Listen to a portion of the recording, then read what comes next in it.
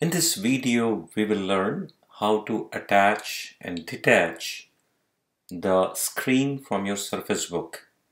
So you can easily convert your Surface Book into a tablet, which you can walk around with, watch video, read documents, use the Surface Pen to write on it. It's a beautiful feature. It took me some time to figure out how to attach and detach, and I'm going to show you how to do it in this quick video.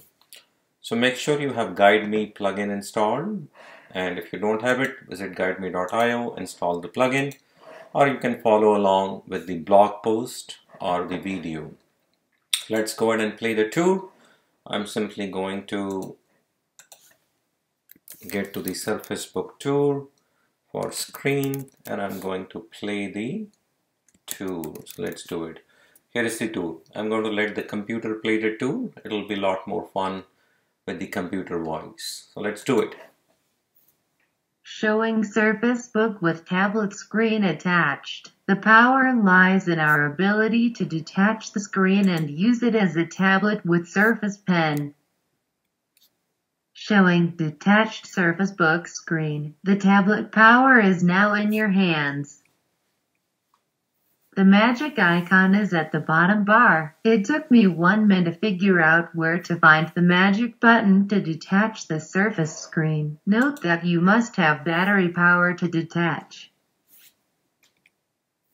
Click on the detach icon and you will get green light with a sound ready to detach. Act fast or PC will lock the tablet screen. If you miss, don't worry. Simply click on Surface detach icon again. Boom, we no longer need iPad smiley face. Yes, this tablet works great for business. Attach is super simple. There is some sort of magnet which pulls in the screen. Wow, I love it.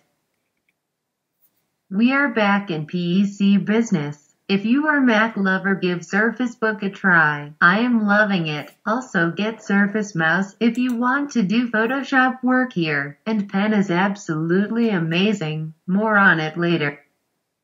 So this finishes the quick tour. If you are looking to buy a PC, do look into Surface Book.